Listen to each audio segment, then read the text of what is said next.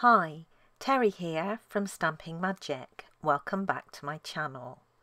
Today you're joining me for another Create Your Own video, and this time I'm creating a grass stencil.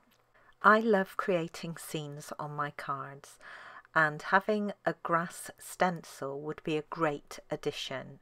We already have a couple of grass dies, but no grass stencils, so I decided to make my own. So let's get started. I'm going to show you two different ways of creating a grass stencil.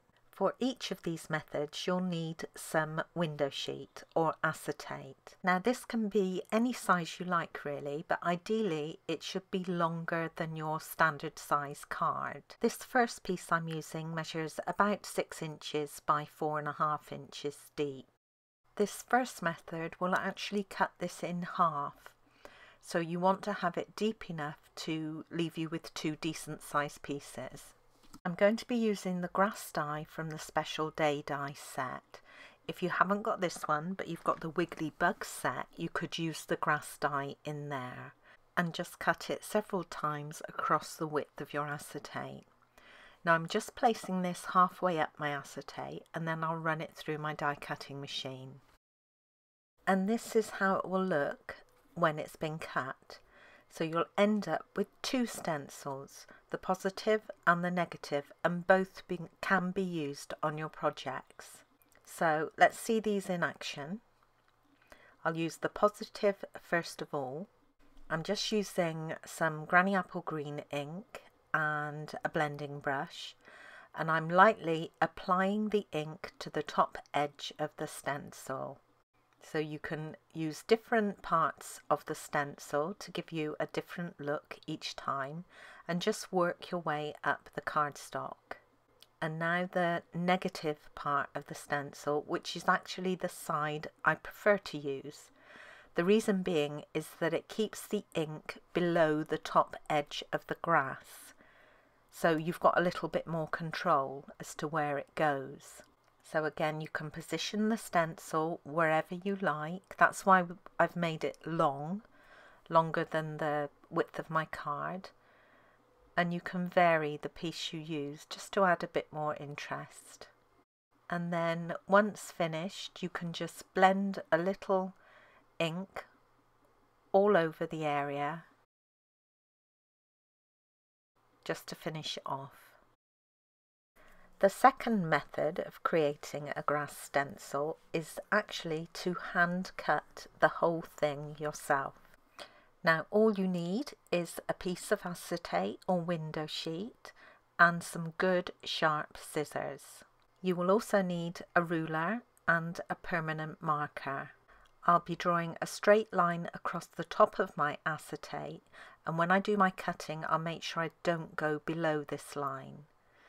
Now, I have tried hand cutting a stencil through the middle of the acetate like I did with the die, but this didn't work at all. It just looked like a load of crocodile teeth or something. So I gave up on that and found that it's much easier to cut it at the top. Now what this does mean is that you won't have a positive and negative to use. You'll just have that positive stencil. So I'm starting by drawing a straight line across my acetate, and this is probably about a half an inch down.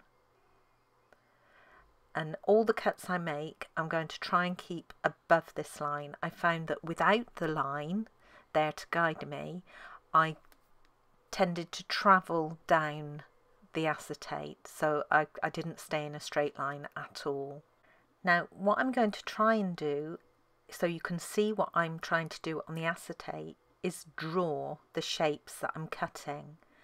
So I'm doing curves and then coming down to that black line, and I'm doing curves to the right and then curves to the left, different heights, and just sort of mixing it up a bit to try and represent a grassy edge.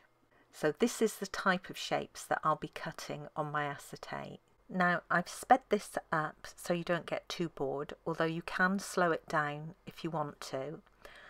and I'm not going to show you the whole thing. It took about just under 4 minutes in total to get across, so it doesn't take too long. Just make sure that when you're cutting, you turn your acetate. You don't try and keep turning your scissors. And once you've done this a couple of times, you can get into the hang of it, and it's quite quick to do. The trick is staying close to that black line and not going underneath it, and that will keep you nice and straight as you work your way across. Once you've created your stencil, you can remove that line of permanent ink just with StazOn remover. And then you can give your new stencil a go and see what you think of it. So again, I'm just using Granny Apple green ink and my blending brush. So I'll position my stencil and then lightly apply the ink over the stencil.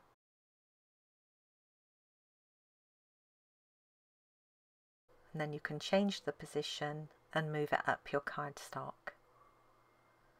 So it works quite well. Obviously the grass bits are bigger and thicker than on the die because it's been hand cut, but the results you get are actually okay and can certainly be used on your projects.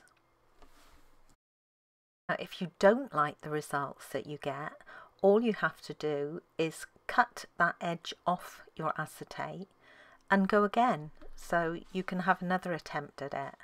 And it might take you several attempts before you get a good result. I know it did me. Also, when you create your grassy edge, it doesn't have to be a straight line. So if you want a grassy hill instead, you can create one. It's a little bit trickier to cut, but you just draw your outline as we did before. And then I would suggest that you trim off the excess so you've got a margin to work within, and then cut it exactly as you did before. It's a little bit harder to keep your grass blades straight. Mine tended to lean over a bit as I went up and down the hills, but I did actually produce a usable stencil at the end of it. And this is the one I created. So on one side I've got my straight edge, and then on the other side I've got my hilly edge. So I'll show you the straight edge quickly first.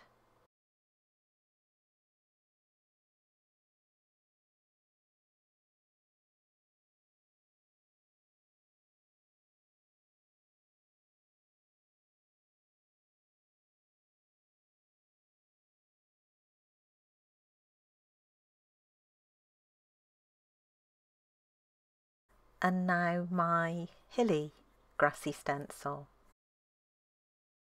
Now you can see where the grassy blades are leaning slightly in one direction, but it still looks okay. I think I'll be able to use this.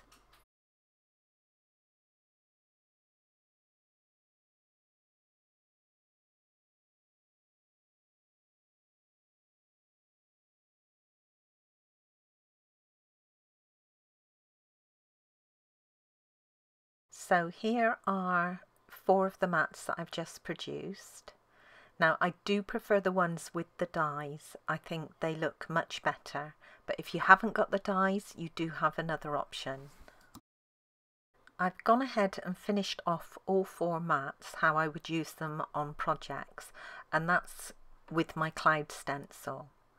So you'll have a better idea of what they would look like on a finished project. And I think all are usable, but again I do prefer that top right one, which is used with the negative of the die cut stencil. I just think it looks much neater, and you've got that control over where the ink goes. Thank you for joining me today. I hope you enjoyed this project. If you did, please give it a thumbs up and don't forget to subscribe and hit that notifications bell so you don't miss out on any future videos. Bye for now.